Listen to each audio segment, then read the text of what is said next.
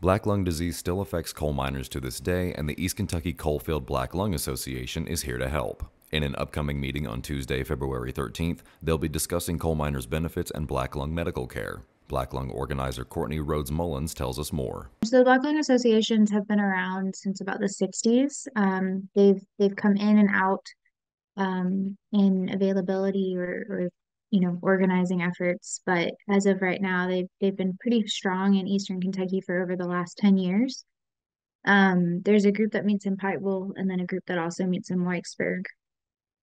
And they're open for anyone who is either a retired miner or who might be someone who has black lung or looking into process of, starting the process of getting benefits for black lung, or someone who's a widow or a wife of someone who might have black lung, as well as, any other family members or concerned citizens that might be interested in this work. Make your ride one of a kind and see the experts at J&M Custom Auto and Off-Road. It's your customization candy store. Visit jmcustomauto.com and select your make and model. It's that easy. Window tinting, remote starts, leather interiors, sound systems, front and rear bumpers, spray and bed liners, bed covers, wheels and tires, lift kits, step rails, even underglow light kits, and so much more. If you can dream it, we can do it at J&M Custom. The group will also be discussing the black lung benefits process and how to apply. Coal miners diagnosed with the disease could potentially receive federal assistance. So the federal black lung benefit system was set up many years ago.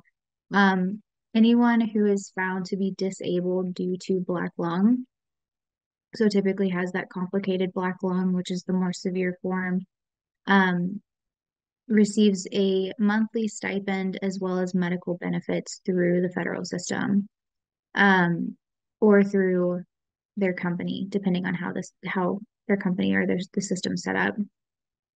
You can actually apply.